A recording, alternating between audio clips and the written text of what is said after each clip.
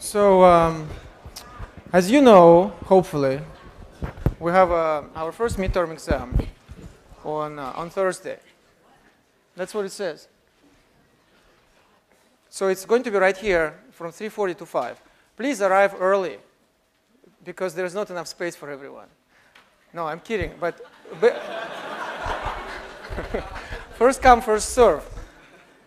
But as you see, we are pretty tight on space. And as I told you, I tried to get a second room, but my request was denied, unfortunately.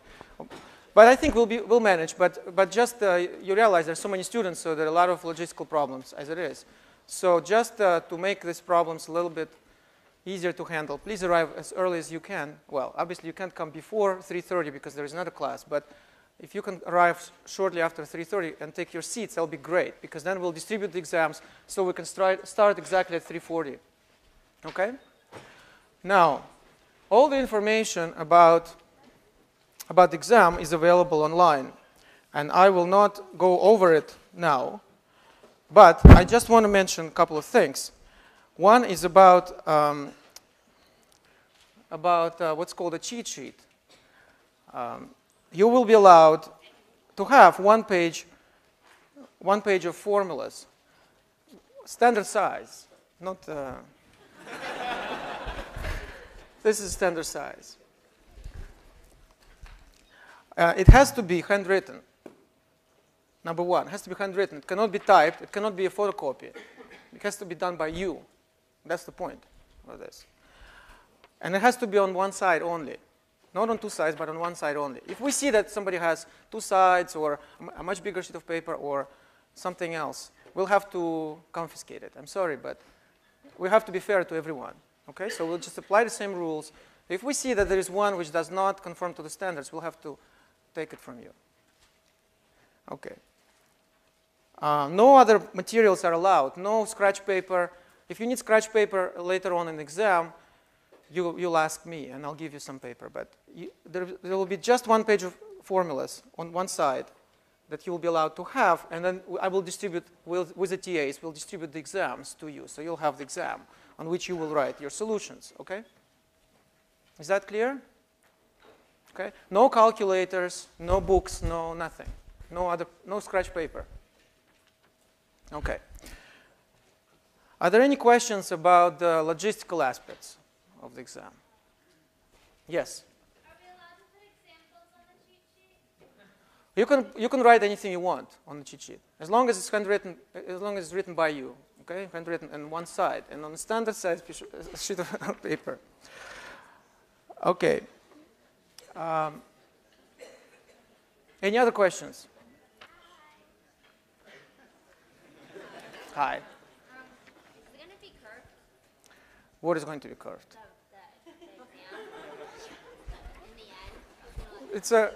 It's more of a terminological question, I guess. So it's a question not so much about the exam, about this midterm exam, but about the grade for the course, right? Because on this exam, we're not going to give you a grade, a letter grade necessarily. We'll see, but the point is that we'll just give you some ranges maybe for the grades, just to give you a ballpark figure for the grade. Okay, you'll get the score. So it'll be say 5 or 6 problems. So it'll be say 50 or 60 points maximum, and you'll know what your score is, and we'll give you an idea of where you are in the class. Okay, but of course, this score will be taken as 20% of your final score for this course, right? And so when we get the final score, then at the end of the semester, we'll look at the final scores for everybody, and we will then derive the grade. And it will be curved in the sense that there are no predetermined, preset ranges. The ranges will depend on how everybody is doing and how the scores break, okay? So in that sense, it is curved. Any other questions about? Yes? I'm sorry? No, if you need scratch paper, you just ask me. And I should tell you, at the end of the exam, please put your piece of paper, the sheet of paper inside the exam, so we have it. Okay? I'm sorry? Can we get it back? No. All right. Well, you will. If you absolutely have to have it back, just write I want to get it back. I want to keep it for posterity.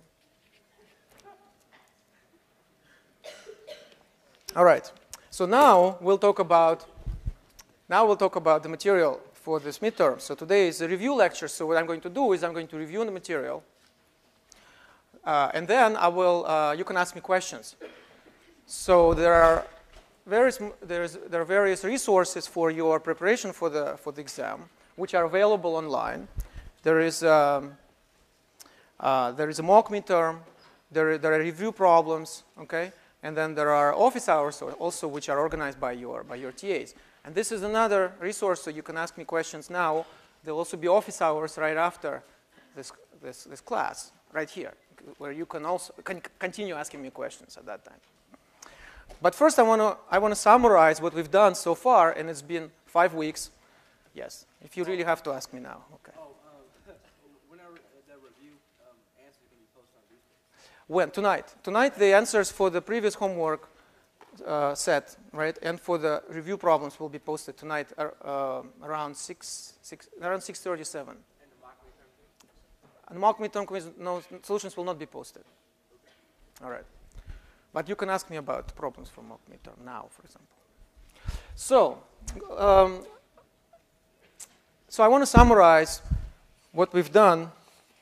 I want to summarize what we've done in this course up to now. Okay, not necessarily in chronological order, but I want to kind of give you a kind of bird's eye view of the first 5 weeks of this class. And so the most important point from my perspective to realize here is what exactly are we doing here? Okay, so we are studying various objects on the plane and in space. So in other words, the ambient space. There is ambient space. That's the space where all of those objects live. Okay? And that could be, that's either plane, which we also denote by R2, or it's a space, and we denote it by R3. And in this ambient space, we study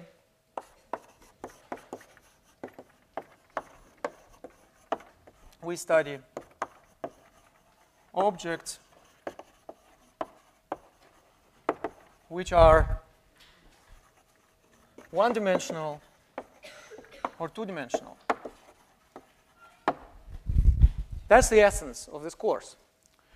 And we've done quite a bit in this vein already. So let me summarize what we've done. First, I want to talk about the one-dimensional objects. The one-dimensional objects are also known as curves. So the first topic that we have studied is curves on the plane and in space. So in other words, curves in R2 and R3.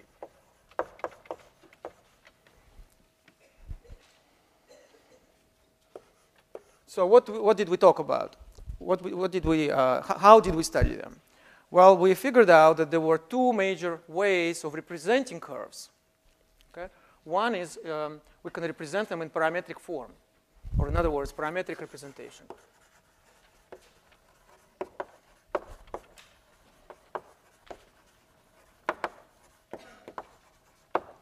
Because the curve is one-dimensional, we need one extra parameter,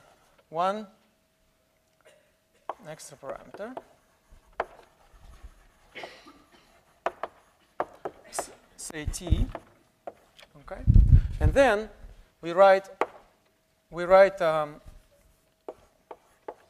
represent the curve in the following way. We write each coordinate as a function of that variable, that additional variable t. So x would be some function f of t, and y would be some function g of t. If we work on the plane in R2, that's all, because we only have two coordinates, right? But if we work in space, in three-dimensional space, then we have a third coordinate. So I'll put it in brackets. That would be in case we have a third coordinate. That would be a third function.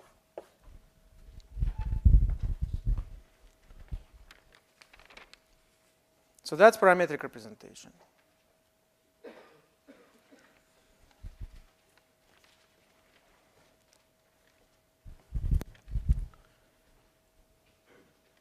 So an example of this,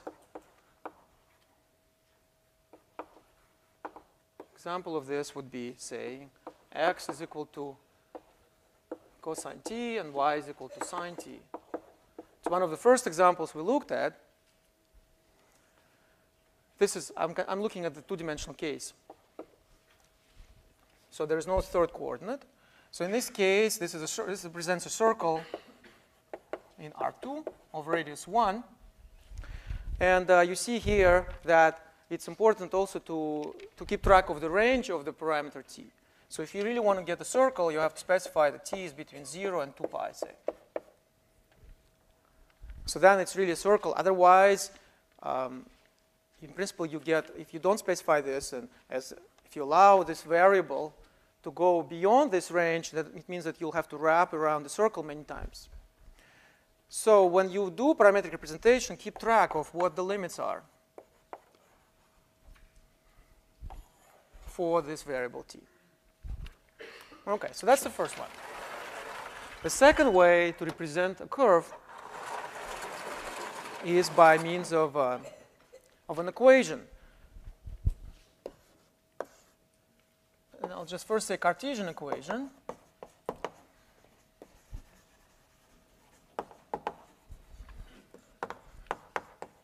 In R2. In the case when the curve is on the plane, it can be represented by one equation with respect to the two coordinates x and y. Cartesian refers to the standard coordinate system which we draw x and y because of the French mathematician and philosopher Descartes. We call it Cartesian.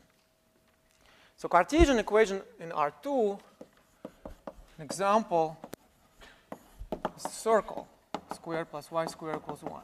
The same circle as the one we represented over there in the parametric form can also be represented by this one equation on the plane. Okay. Note that in R3, if we are in three-dimensional space, we would need two equations.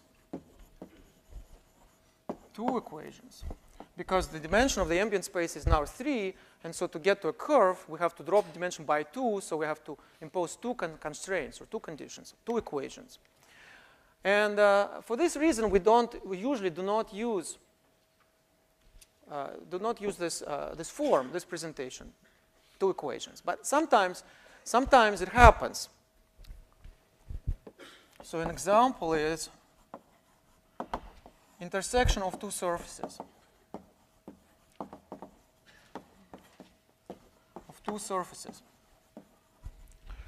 This is in the homework. There are a couple of exercises like that, where you are given two surfaces, and each surface, each is given by an equation.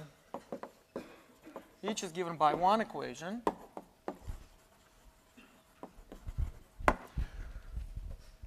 And so if you have intersection of two surfaces, it means that you have to impose these two equations simultaneously. When you impose these two equations simultaneously, you will describe the intersection. An intersection of two surfaces is usually a curve. So that's why a curve would be then described by two equations. So that's essentially how this kind of pairs of equations showed up in our studies so far, because we talked about intersections of two surfaces, and that intersection being a curve. But I'll talk about this later when we talk about more general surfaces and curves. Okay, so that's Cartesian. So usually Cartesian equations are in R2 because it's just one. In R3, it will be two equations, and normally we would just prefer to write a parametric form where you just need one parameter. It's really a matter of convenience. Okay. Now, on the plane, we also have another standard coordinate system, which is called polar coordinates. And oftentimes, curves can be represented nicely by using polar coordinates.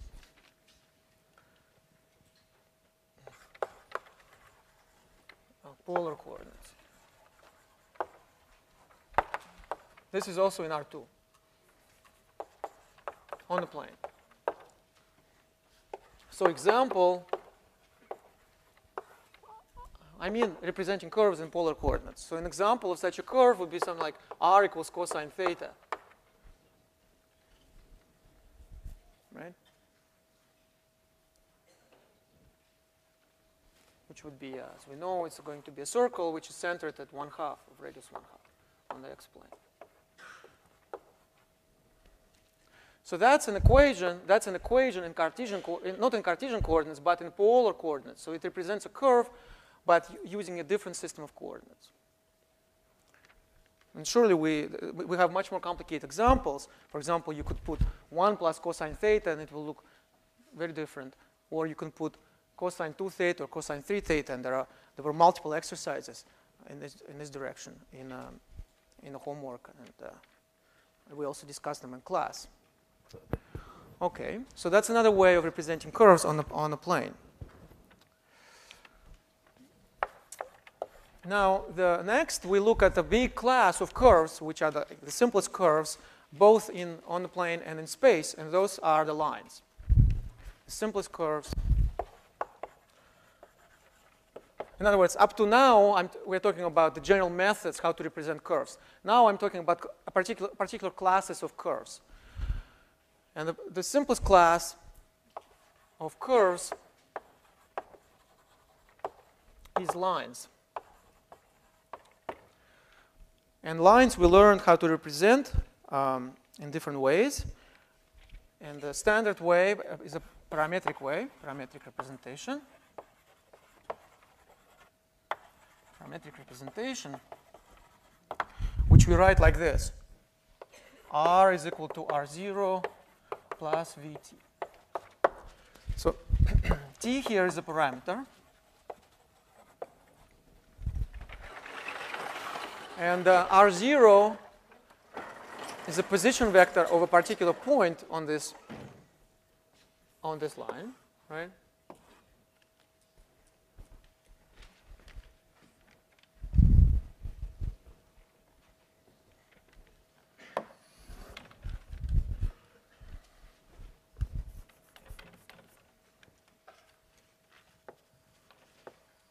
So here's the line.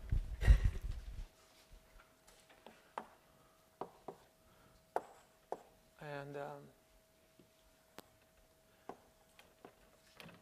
so that's R0, the position vector of a particular point on this line. And V is a vector along this line.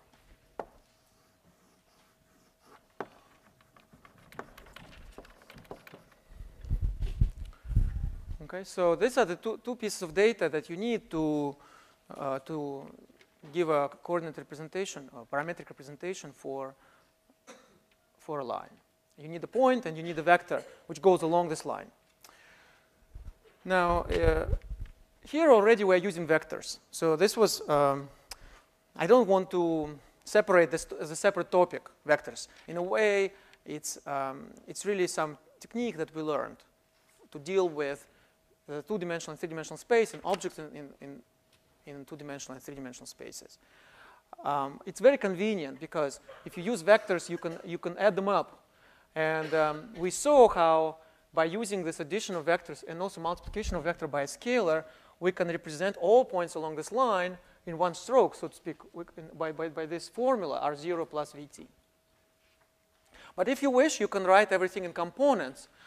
You can write R0 as some point as x0, y0, and z0. Remember, this is a notation we use for vectors, this angle brackets, as opposed to the round brackets for the point. And it's not just to be pedantic and to make everyone's life complicated, but there is as I explained on multiple occasions, there is a big difference between vectors and points, right? For example, points we cannot add up, and vectors we can add up. So, but once you have a point, you can draw a vector from the origin to this point, and that's the position vector. So essentially, it just means changing the round brackets by the angle brackets.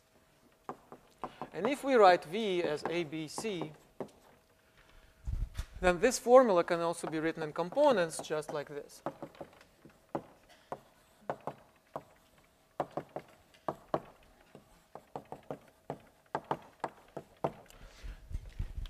So the upshot of all this is that all you need to know to write down an equation of a line is a point on that line and a vector along this line. That's all. And once you know them, you put them in these very simple formulas. And that's their parametric representation. So these are lines. General curves are more complicated in that these formulas which show up on the right-hand sides are more complicated than this. These are the simplest functions in one variable, linear functions plus a constant function. But in general, you'll have more complicated expressions like t squared or higher powers of t or trigonometric functions or whatever. Okay? Nevertheless, no matter what your curve is, you can always approximate this curve by a line in the neighborhood of a given point. And that's sort of one of the major ideas that we've discussed up to now.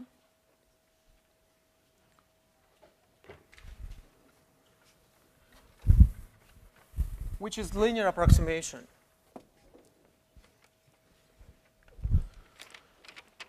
Linear approximation.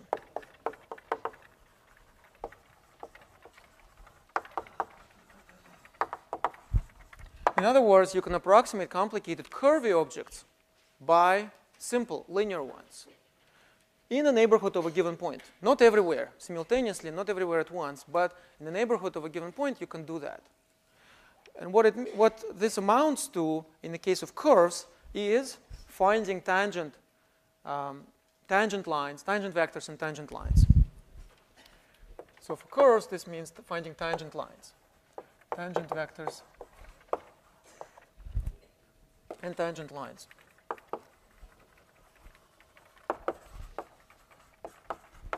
So general curves. And I want to emphasize, at a given point. Because if you change the point, of course, the tangent line is going to be different. So let's say here, a curve could be something be complicated like this, and then this would be tangent line. So the curve itself could be given by these equations. X equals f of t, y equals g of t, and z equals h of t. And there will be some value t0, which will correspond to point x0, y0, and z0. That's a point on this curve.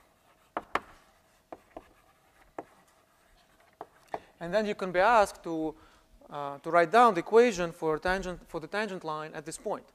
And the way you do this is by taking the derivative of the vector function, which is obtained by combining these three functions. So the tangent vector v would be just x prime of t at t0, y prime of at t0, and z prime at t0. Or in other words, what we can call r prime of t0. And once you have this v, okay, then you can write down the equation of this line. So this is a tangent vector. This is a tangent vector. And the tangent line will then be given by the equation r is equal to r0, r0 being again, as before, being a point, being the position vector of x0, y0, and z0, plus this v times a parameter. And this, at this point, I want to emphasize that there is no reason to use the same parameter t. In fact, it's better not to use the same parameter t, because if you use it, you're kind of implicitly suggesting as though this were the same parameter as the parameter for the original curve, which it is not. The tangent line and the curve are unrelated, except that just in a very small neighborhood of this point, they are very close to each other. So here, it is much better to emphasize the fact that they are unrelated and to use a different parameter for example, you can use letter S. So it's a different. But I want to emphasize that this is a different parameter.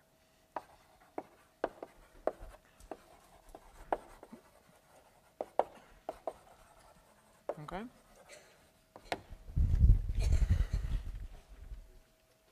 Is that clear? Okay. Question? Oh, yes. Yeah, so when you take a derivative and find the vector at t0, so you write it in that form, but yet instead of using t, you use a different. Yeah, well, so what this means is, the derivative evaluated at t0, right? That's what I mean. And then after that, you write the equation in that form. After that, I take this v, this particular v, and I write the equation in this form. Okay, your parameter is now s. I want to call it S. You can call it anything else, any other letter you like, but I want to emphasize that it shouldn't be the same as t, because then it's confusing, because then it looks like there's some connection between the two curves, the curve itself and the tangent line, right? But there isn't a connection. Think of this parameter t, say, as a time which, the time along the curve. So let's say there is a bug which is traveling along this curve, and at this function, this position functions f, g, and h would correspond to the position of that bug at the time t, right? But then there is another bug which is traveling along the tangent line, and these bugs don't know each other. The only thing is that they don't even necessarily come in contact with each other, right? Because you see this point, because when one of them is here, the other one could be somewhere else, right? Because they have different time scales and different time parameter, different clocks. So on this curve, this point corresponds to t equal t0, right? But on the tangent line, this point corresponds to s equals 0. Right? Because when s is equal to 0, the second term drops out. Vs drops out. So what you have is just R0. So the second bug is here when his or her time shows 0, right? Whereas the other one is here at the time t0. And so there's no connection between the two.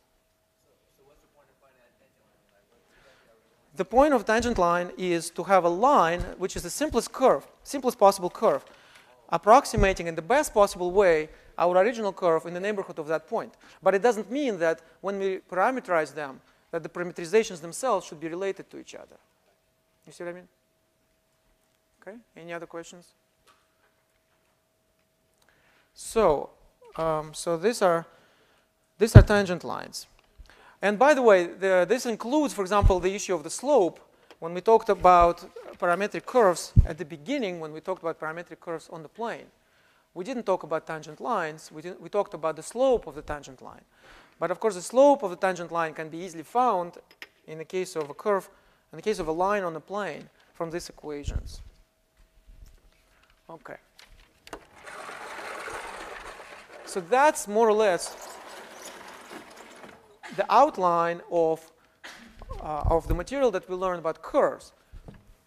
There is one more sort of a subtopic here, which is applications of curves. So there are various kind of quantities we learned how to compute related to curves.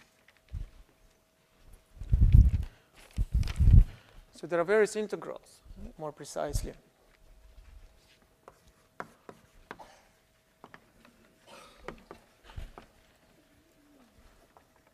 Various integrals. So you've got the arc length, right? You've got area under the curve, or area enclosed by some curves. Enclosed area. Let's call it this way.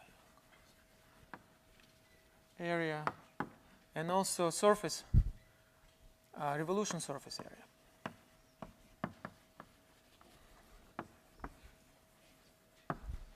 So there are various integrals which you can set up related to curves. And of course, this is something you need to know, that there's various formulas involved here. Okay. But that takes care of of the one-dimensional objects on the plane and in space. And as you see, I kind of organized all this material under one umbrella topic, whereas, in fact, we studied this material in a slightly different way, so not necessarily in exactly the same way. Because we first talked about planes and then three-dimensional space. But I want to emphasize the fact that actually there is not so much of a difference. The way curves are on the plane and in space is actually very similar. Revolution surface. I didn't want to say the word revolution. You know. The big brother is watching. So I want to be careful. But you know what I mean.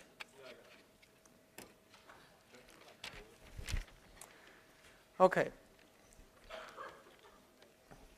Now, next is surfaces, right? So these are one-dimensional objects. And next we talk about surfaces. Surfaces are two-dimensional objects. And surfaces live in R3. Because you can't fit a basketball on a plane in a two-dimensional space. It has to live in a three-dimensional space, dimension 1 higher. So what about surfaces?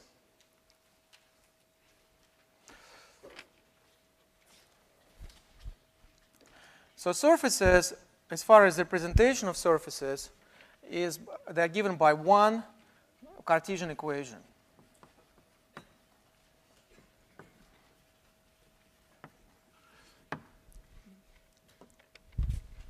They're given by one Cartesian equation. So remember, for curves, they are given by one parametric form, or we have to do two equations in R3. But now for surfaces, it's the other way around. We need the one equation, but if we want to do a parametric form, we'd have to choose two parameters. So that means that it's more economical to use Cartesian equations to describe a surface by an equation as opposed to using parameters. So, but I leave this as a little note. We need two parameters now. And in fact, this is something we will do later on in this course when we talk about various double and triple integrals. We will have to parameterize curves. But for now, we don't really use this method. We exclusively represent surfaces by equations, by a single equation, instead of writing points on the surface in terms of two parameters. And so what comes next is different examples of surfaces, right? And once again,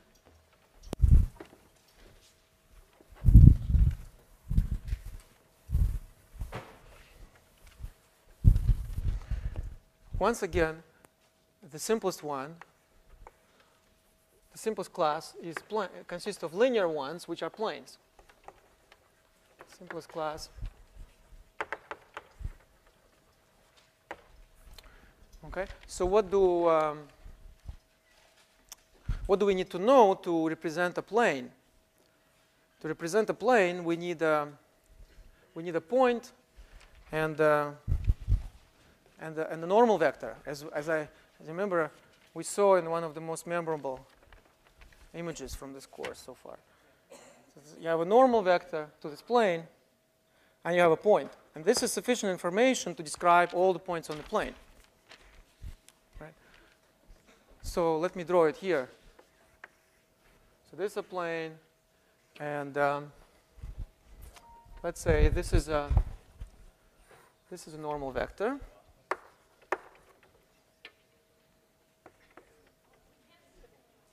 You can't see blue. Oh. So now I know when I want to leave a sublime message on the board, I know which chalk to use. All right. So which do you see? The white, I hope you see. Although today the board is very white. So it's, let's see. I've got yellow and I got green. Green? Yeah, I think we are all concerned about the environment, right? So let's use green. Is that better? Okay. All right. So we exile the blue. We exile the blue chalk. No more. Only when I want to write something that you don't see. Now, so we have a normal vector. This is a normal vector.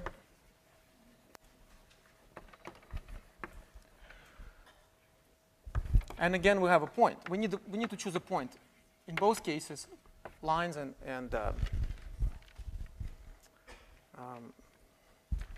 planes. Now, this n is usually written as ABC, but I don't want to write it as ABC because we already used ABC for lines. I just want to emphasize that this is a different type of vector. Okay? So let me write n d e f. Okay? And so then the equation of the plane is simply d times x minus x0 plus e times y minus y0 plus f times c minus c0 equals 0. Okay? So that's the equation which actually we derived by using dot product in the first place, but I don't want to repeat this now. There is a very simple way to explain why this precisely represents all the points on the plane. So this is an equation on the variables x, y, and z, where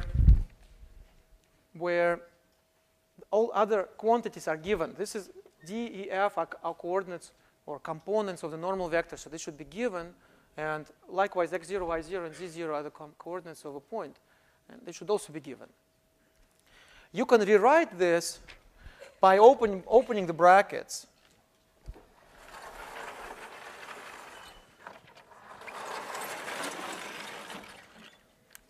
Okay, so you can rewrite this by opening the brackets.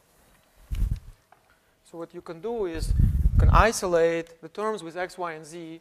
So you will get dx plus ey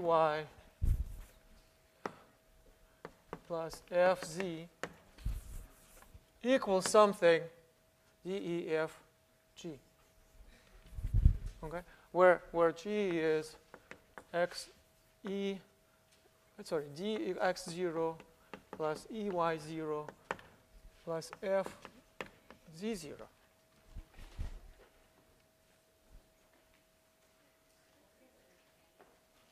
Right? So this is a number. This is a particular number. So the reason I'm writing this is sometimes you can be asked the following question. Suppose you're given a plane. Let's say you have a plane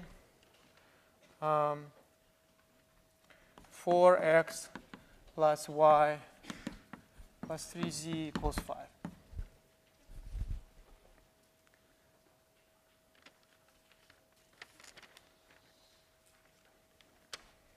Okay. So, and you can be asked, what is a normal vector to this? What is a normal vector? So you just look at the equation, and you see right away what the normal vector is. Because these are precisely the coefficients in front of the variables, x, y, z. These are the components of that vector. So for instance, you could be asked, here is the equation of a plane. Write down the equation, parametric equations for the line, which is normal to this plane, and which passes through a particular point. So then, what should you be thinking? You should be thinking, what do I need to know to write down an equation of a line? To write down an equation of a line, I need a point, and I need a vector, the direction vector. Okay, so the point, let's say, will be given. So then how do I find out what the direction vector is? Well, the line is supposed to be, in this setting, supposed to be perpendicular. So the direction vector of the line is a normal vector of the plane. And now the point is that you can see it right away when you look at the equation. It's 4, 1, 3 is a normal vector. Right? So the equation contains all the information that you need. And that's how you can you should approach this kind of problems. To write down the equation of a plane, you need to know the normal vector. But conversely, if you already have the equation of the plane, you can immediately find out what the normal vector is by just looking at the coefficients. Yes? What would we need to do in order to find a parallel line? What else would you need to do other than find a parallel line?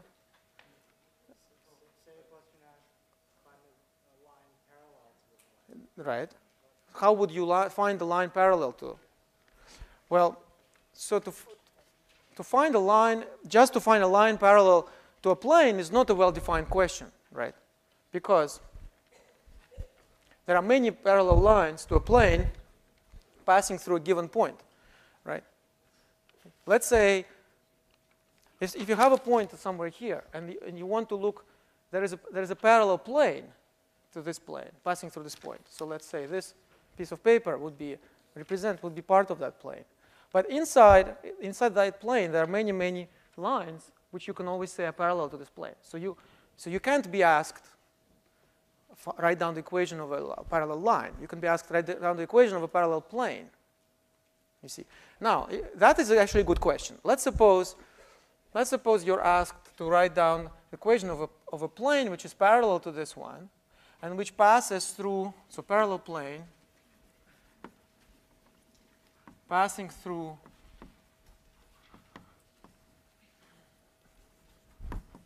the point 1, 2, 3. It doesn't matter. I'm just taking random numbers.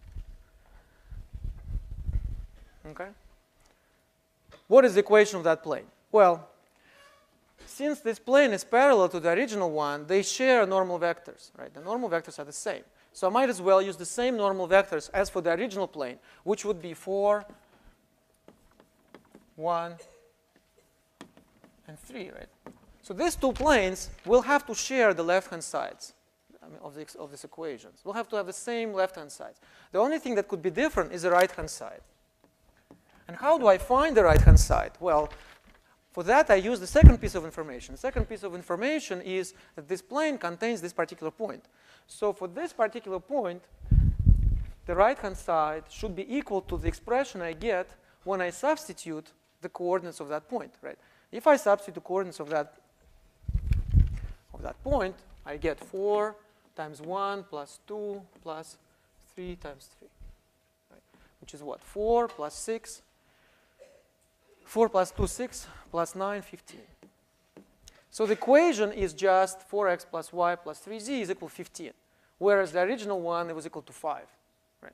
In fact, so all the planes which have the same left-hand side but different right-hand side will represent planes which are all parallel to each other. But they will pass through different points. Only one of them will pass through a particular point, for example, the point 1, 2, 3. But it's very easy to find the equation of the plane which passes through that point by simply substituting the coordinates of that point on the left-hand side. Yes?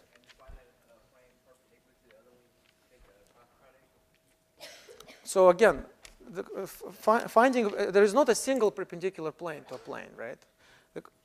The condition of being perpendicular would uniquely define a line. Right? A line, there is a, say, through a given point, through a given point on a plane, there is a unique line which is perpendicular to it. And we just discussed, to find that line, you just need to know the normal vector. But the normal vector you can find out right away, right, from this. Now, there is another question that can be asked is, suppose you intersect two planes and find out the equation of the line, right? So that's a little bit more tricky. So here you have to take the cross product of the normal vectors. Right? So there are all kinds of, yes? If you're given a line, oh, okay, so that's very good. So there's a question also, another question that can be asked is relative positions of line and planes, right? So here, so this particular question I'm asked is about relative position of a line and the plane.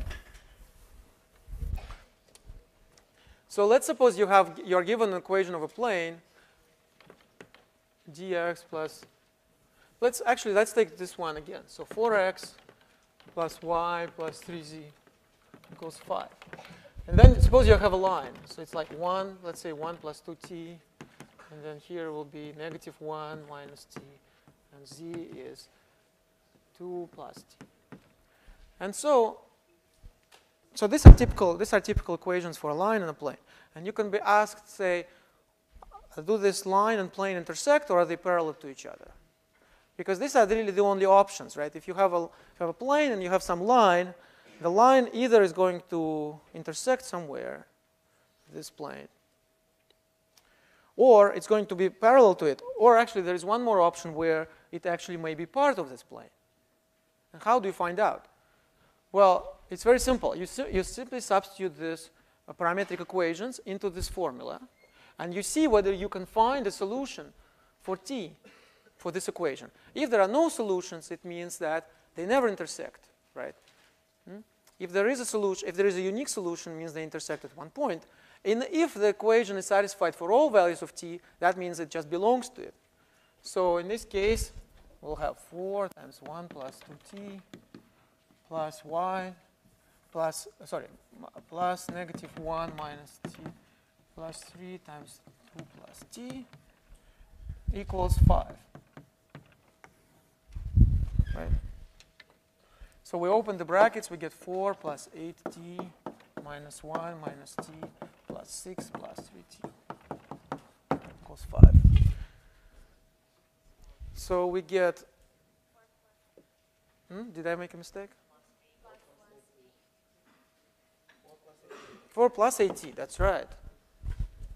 Yeah, I hope you do it better than I do on Thursday. 4 plus 8t. So okay, now so this for t we get these 3 terms. So that gives us 10. And 4 minus 1 plus 6 gives us 9, right? Equals 5, so 10t is equal to negative 6. So there is a unique solution, which is minus negative 6 over 10. What did I do? Oh, okay. It's one of those days. So minus negative 4 over 10. But I'm glad that you're paying attention. That's a good sign. Negative 2 over 5. Okay. So what could happen is that it could happen that all the terms with t disappear. It could happen that they all cancel each other out. And then you get a number on the left-hand side and a number on the right-hand side. And then two things could happen. They're either the same, in which case it means that the equation is satisfied for all values of t, which means that the line belongs to the plane. Or it may be, say, something like 5 equals 6, which is wrong, which is false, and therefore the equation is not satisfied for any value of t. That means that they're parallel. Someone wanted to ask me a question. Yes? I answered your question. Oh, okay, good. So, but as you see, the most likely, in a generic case, there will be some non-zero coefficient in front of t, and then there will be unique solutions. So generically, a line and a plane will intersect, but sometimes it could happen that they cancel out. All right. So where were we? I talked about simplest class of surfaces, namely planes, and various questions that could be asked about planes. But these are not the only surfaces that we have studied. We have also studied quadratic surfaces, surfaces which are given by quadratic equations. Okay? So the next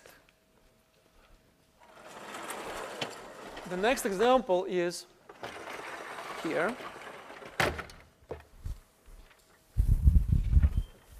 Is quadratic surfaces.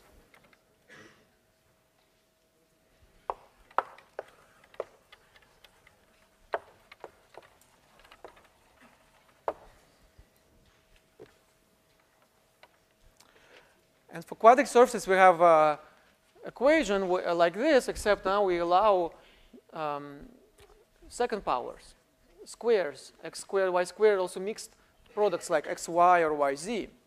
Okay? So what you need to know here is that we can break that all of those quadratic surfaces break into several major groups. Okay? And how to tell whether a given equation describes a surface in that group, and what are the sort of the qualitative features of that group. So you've got here ellipsoids, and you've got hyperboloids of two different types, and you've got paraboloids of two different types. Okay, so you have to be able to tell by looking at the equation as to what it represents qualitatively. You don't have to necessarily you will not be asked to draw what is called hyperbolic paraboloid. Okay, that's not we don't That's not the goal to test your drawing skills. The goal is to see that you realize, you understand the difference between different equations that describe quadratic surfaces and what are the sort of salient features of different quadratic surfaces. All right. By the way, when I talked about quadratic surfaces, I did not mention two important groups of quadratic surfaces. So in addition to the ones discussed before, we have this cylinders. We have these two classes. One is called cylinders. And cylinders are surfaces which are described by equations in which one of the variables is not involved. So you could have, for example, x squared plus y squared equals 1. So the variable z is not present in the equation. And it's very easy to represent this. You just draw the corresponding curve on the plane which corresponds to these two coordinates which are involved. In this particular case, it's a circle.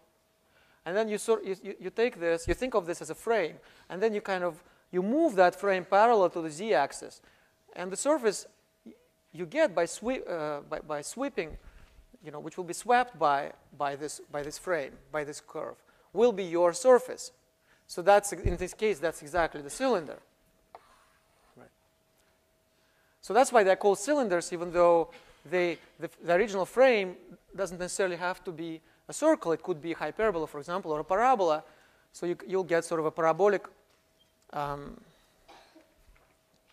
surfaces. You think of them as kind of cookie cutters, that you just have a certain shape that you want to cut, and then you make a cylinder out of that shape. So that's what those cylinders are. And the second one is second class of surfaces, which we didn't talk about in class, but I want to mention because they're also important, are the cones.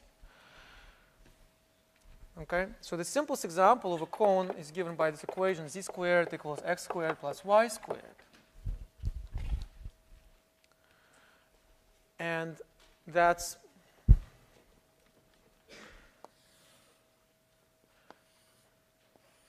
given by this picture. Well, it's sort of self-explanatory because it is called a cone and it looks like a cone. Except it's sort of a double cone. When you draw it like this, it's a double cone in the sense that z could be both positive and negative. And there is a basic symmetry between the upper half of this cone and the lower half of this cone. If you flip the sign of z, the equation will not change because the square will kill that sign anyway, right? So that's why it has these two parts. So these are the cones. Okay, so planes and quadratic surfaces are the two classes of surfaces that we have studied in greater detail than more general surfaces. And for more general surfaces, we have discussed linear approximation. So again, I would like you to see and appreciate this analogy. For curves, we talk about linear approximation of curves by tangent lines. And for surfaces, we talk about linear approximation of general surfaces by tangent planes. And just like in the case of tangent lines, we have a very efficient method for writing down the equation of the tangent plane. Right?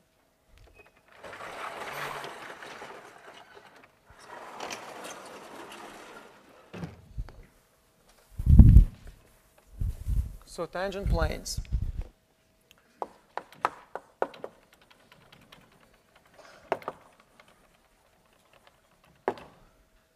And so what you need to know here is that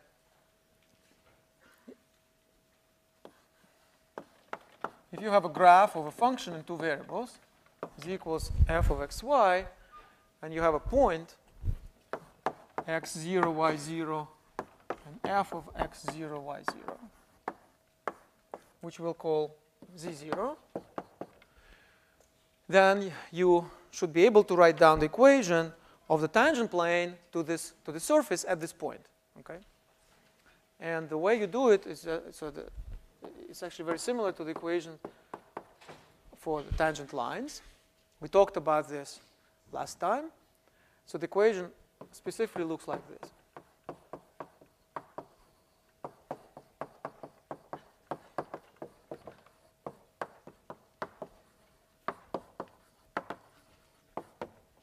Right? So we have two partial derivatives of the function f sub x and f sub y, evaluated at this point. This is the equation of this is the tangent plane of the tangent plane.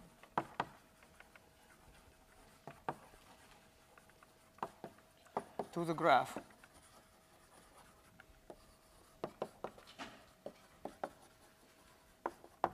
Okay.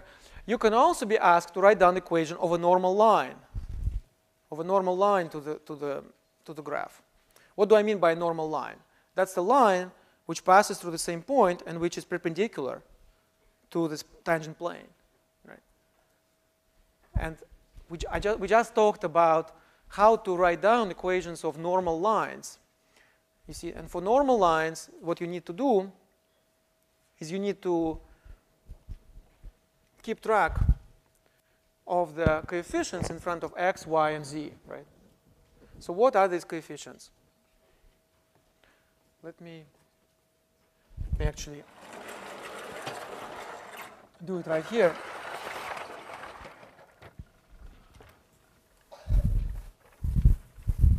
So you see in this, this is a nice way to write it, but if I want to write it in a way we usually write, I have to put all variables on the same side. So instead of writing like this, I would have to write f sub x, x minus x0 plus f sub y,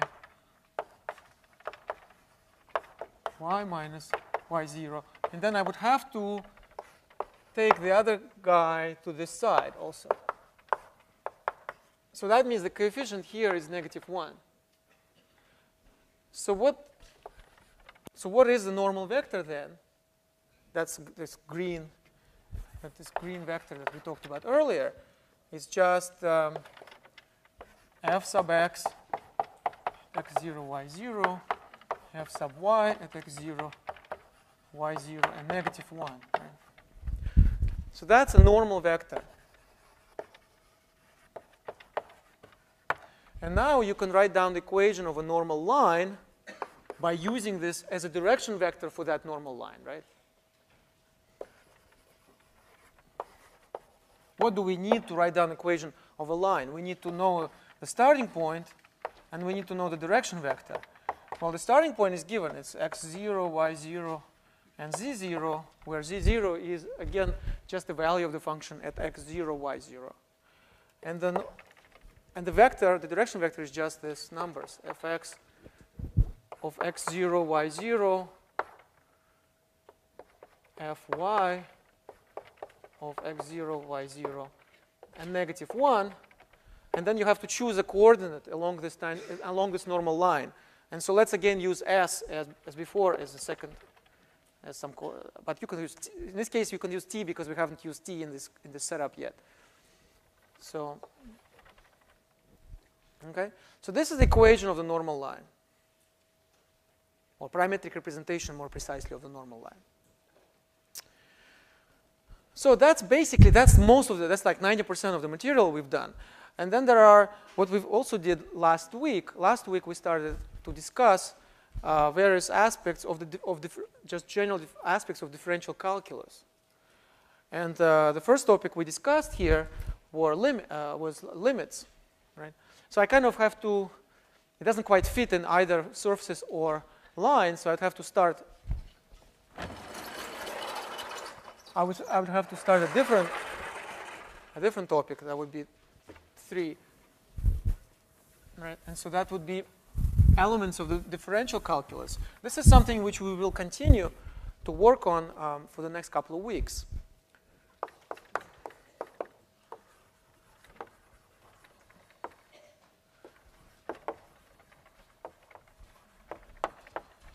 And here we have limits. We talked about limits, different aspects of limits, and continuity. And then we also talked about partial derivatives.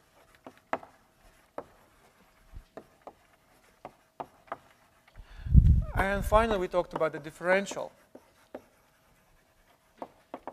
Although the differential, the notion of differential is, of course, as I explained in great detail last time, it's very closely related to the notion of tangent plane.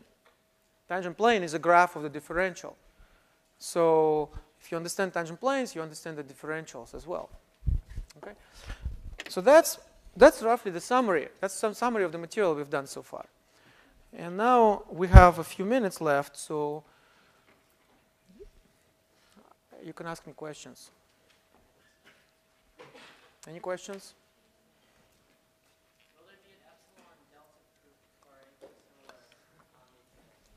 similar? Will there be epsilon delta proofs on the exam? The answer is no. There will be no epsilon delta proofs. But you have to know, as you can see on a mock midterm, there's a question about showing that the limit does not exist. Right? So you should be able to give an argument why it does not exist. Yes? What about proving that the limit does exist? That would be only in the case when it can be reduced to one-dimensional case, and where you could use one of the results from one-dimensional calculus. Okay. Can you go over number 4 on the practice midterm? On the mock one? On the mock midterm. Number 4.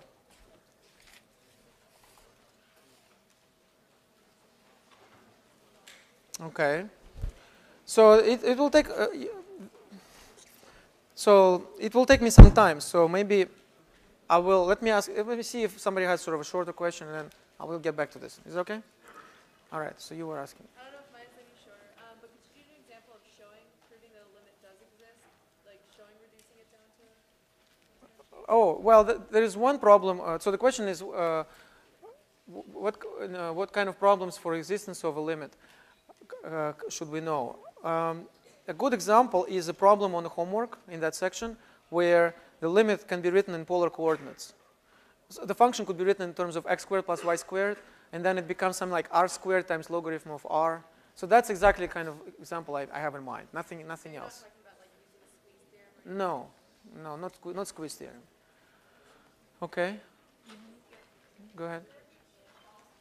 Will there be true and false questions? Possibly.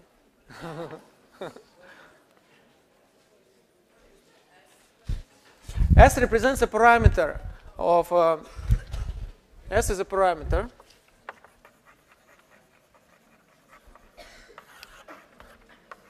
It could be, you could use letter T, for example. Okay. Hyperbolic. Oh, hyperbolic trigonometric functions, you mean? No, you don't need specifically to know them. It's okay. Yes? I'm sorry?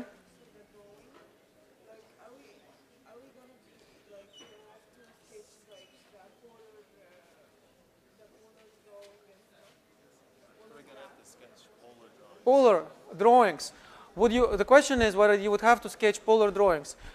Polar drawings are fair game because we studied them in class, right? And there have been lots of them in homework. Of course, I will not ask you to do something incredibly complicated, but something very basic like r equals cosine theta, r equals cosine 2 theta, r equals 1 plus cosine theta is something that you definitely should be able to do, right? Okay. Say again? Can you use the fact that, like in the homework I had to prove limits, can you use that r goes to theta concept? Yes. I see. I don't understand the question. Okay, so on the homework you just explain. Yeah, it's actually, you know what, guys? I don't know. Maybe it's not a good idea. Maybe you would rather prefer me keep talking, because I thought that that you might be interested in some of the questions your colleagues have, because some of them might open something for you as well. So, but if we cannot do it if people talk to each other. All right. Yeah, because I know on the homework you had things like x squared plus y squared, and it said use that fact that r goes to theta. Right. Can we use that same fact on the test if we have to? Is that still appropriate? Oh, you mean for limits? For limits. Right. So for the limits, I already explained that you could have on the homework you have this function x squared plus y squared times something like this. Maybe not exactly, but something very similar. Is that what you're asking? Yeah. So in this case, you should be able to explain why there is a limit when when x and y go to 0. And the way you argue is by saying that in terms of polar coordinates, this is r squared times logarithm of r squared. And so it effectively, so the limit when x, y go to 0, 0 means that r goes to 0. So effectively, answering this question is simply equivalent to answering the same question, but for this function in one variable. And therefore, you can use the methods of one variable calculus. And the method of one variable calculus here is the L'Hopital's rule, right? So you can easily do it by L'Hopital's rule. This is something you need to know.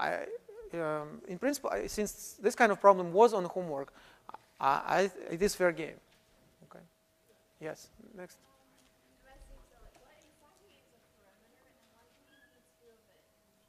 What exactly is perimeter? Parameter. What exactly is a parameter? In parametric curves?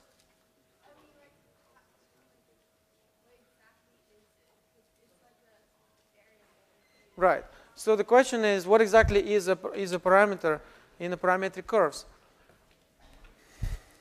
Well,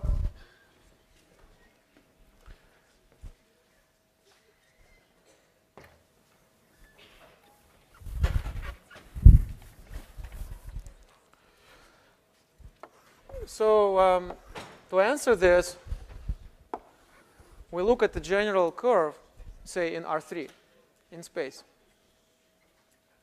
Okay? And what does it mean to parameterize it? Well, for me, the easiest way to think about it is as follows. So think of this curve as a rope, which is somehow hanging in the air. Okay? Like here is a curve, right? But it could be complicated like this. But if it is a rope, you can always just stretch it. Just stretch it out and make it into a line, right? You can always just straighten it out, not stretch, straighten it out. That's what I mean. Just straighten it out and make it a straight line. When you make it into a straight line, you can introduce measurement on it. You can just pick a point and say this point 0, and after that you'll have 1 inch, 2 inch, and so on. So you can put a measurement on it. But if you could do that to this curve when you straighten it out, it means that so you can just mark each point. Each point will have a certain distance from a given point 0. So that's the parameter t. Then you put it back where it were, but now each point has a parameter. So that's what I mean by parameter. You see what I mean? This is like parameterizing.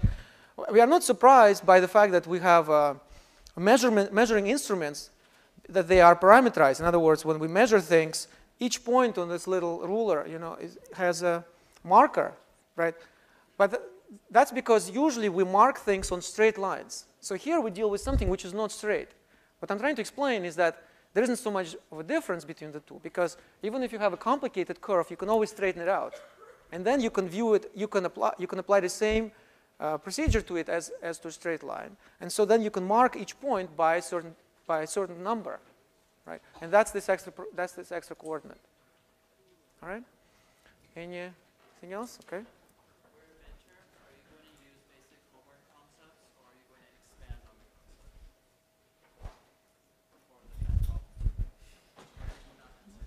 That's a kind of a metaphysical question, philosophical question. So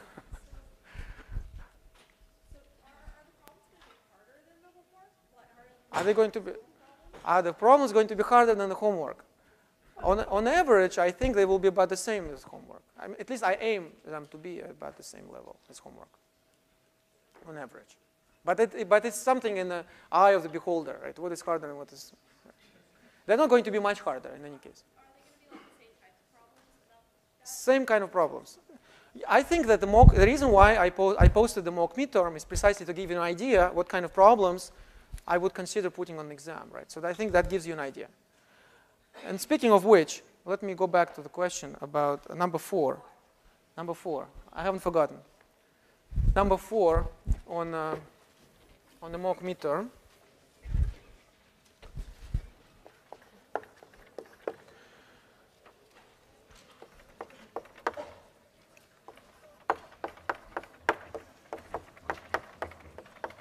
I'm very proud of this question because it combines so many different things.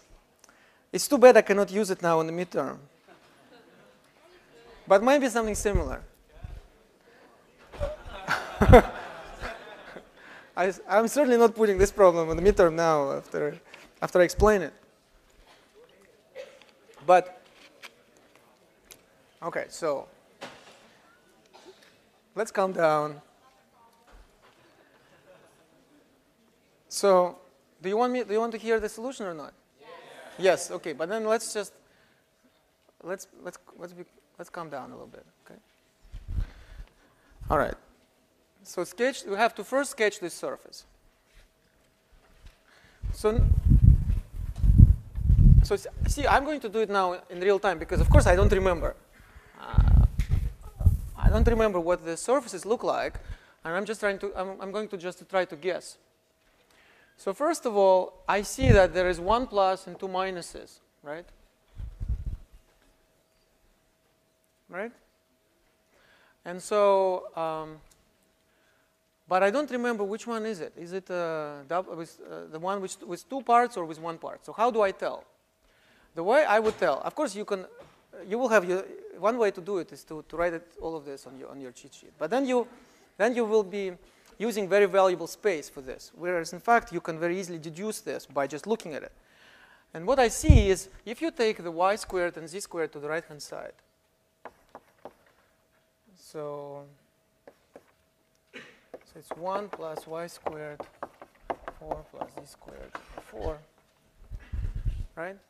So what you see is that this is greater than or equal to 1, right? It's greater than or equal to 1. So that means that if x is between -1 and 1, there is no chance that I can solve this, right? So that means there is a gap. There is a break. The x equals 0 plane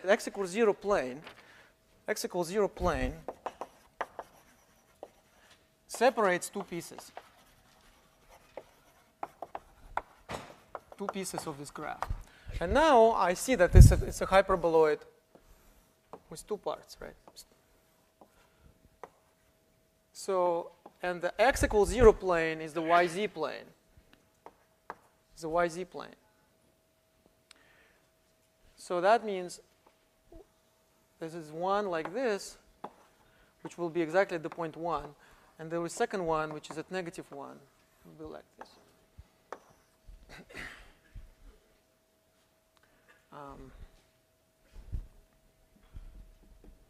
Like this, right? So that's the way I would draw this picture. Now, well, there is this 1/4, but just to sketch it, it doesn't really matter, right? So that's the first thing you need to do. Second, we want to compute the surface area of the part of the surface bounded by the planes x equals 1 and x equals square root of 5 over 2. So here is x equals 1. And x equals square root of 5 over 2 is something which is just above 1. And why did I choose square root of 5 over 2? Because then if I look at the plane x equals square root of 5 over 2, I will get, and I intersect that plane and this hyperboloid, I will get a circle, right? And what is that circle? So it will be square root of 5 over 2 squared equals 1 plus y squared over 4. Well, let me just write it here. So this will be like 5 over 4 equals this, which means y squared over 4 plus z squared over 4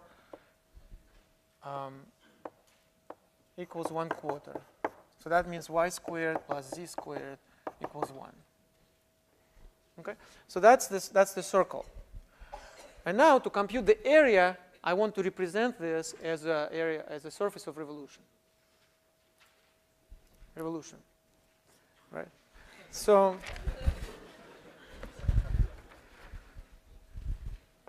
now, revolution of what? It will be a revolution of this curve in the xz plane. Right? So I just have to draw this curve. Of course, you have to remember that I have to look at it not from this perspective, but from the back of the blackboard, so that x goes from left to right. If I look like this, x goes from right to left, but I want it to go from left to right.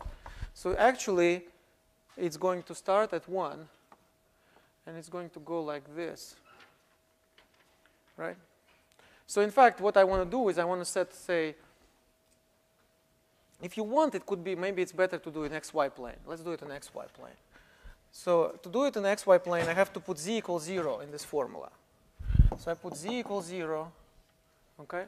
And so what I get is x squared minus y squared over 4 equals 1. Right? So that's actually a hyperbola. That's a hyperbola. It's part of the hyperbola.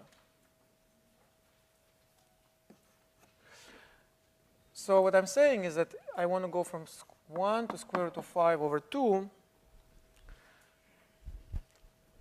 And then the formula for the